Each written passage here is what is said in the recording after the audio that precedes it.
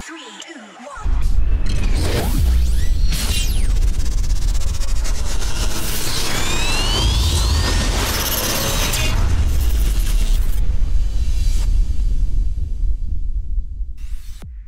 Hey guys, welcome to Happywax TV.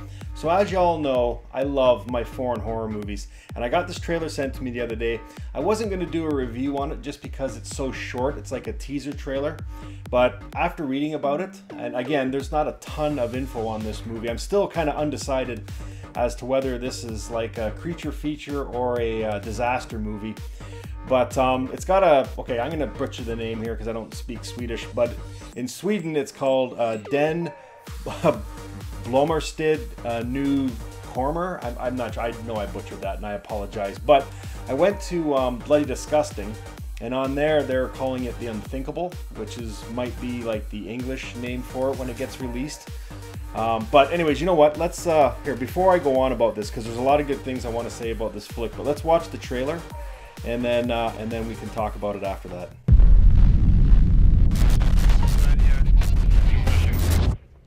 Jag har drömt om det här.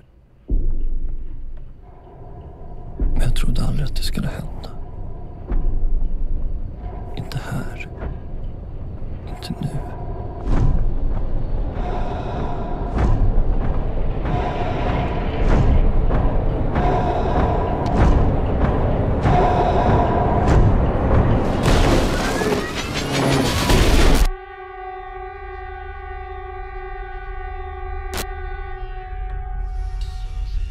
Okay, so there's the trailer, short and sweet. I think it's like under 40 seconds, but man, oh man, there's so many questions that need to be answered about this short little trailer. Now, again, they're calling it a disaster flick, but I don't know if they're hiding a creature in there. Like, there's so much evidence that says this is going to be a creature feature. Most notably is at the beginning of the trailer when they show the bridge, how it's kind of broken in half, like something's kind of walked through it.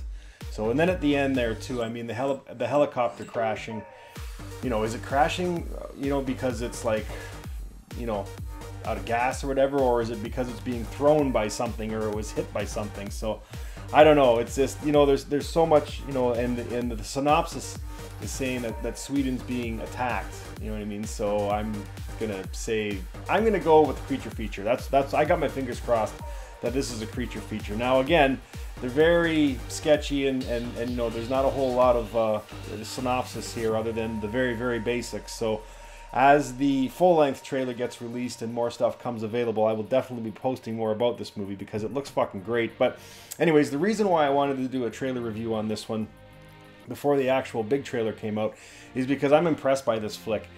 They went on Kickstarter, and within, I forget how much they asked for, but within 24 hours they had received the total amount of the money that they had asked for. So this is largely in part a fan-based and fan-funded movie. Now they did get quite a bit of money, you know, elsewhere and stuff, but you know, so many people want to see this movie being made. And the other good thing about this, I'm going to butcher his name and I apologize, Christopher Nordenrot is his name. Now he's the main actor, the guy you see in the trailer, and he is also one of the writers along with the director, Victor Daniel.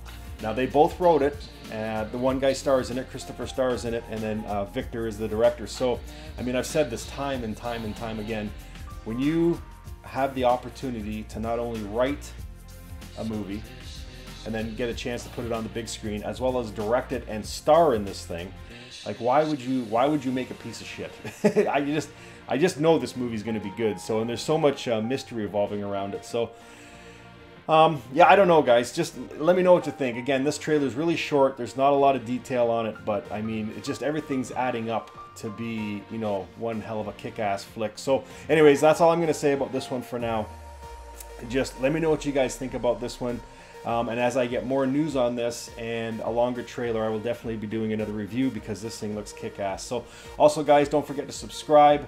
Make sure you comment down below and let me know what you think of this one. Again, it's got many different names, but we're just going to call it Unthinkable.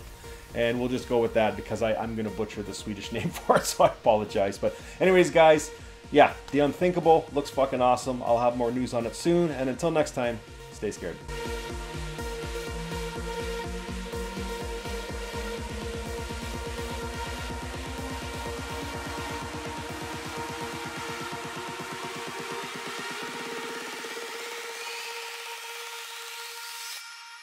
this is goodbye.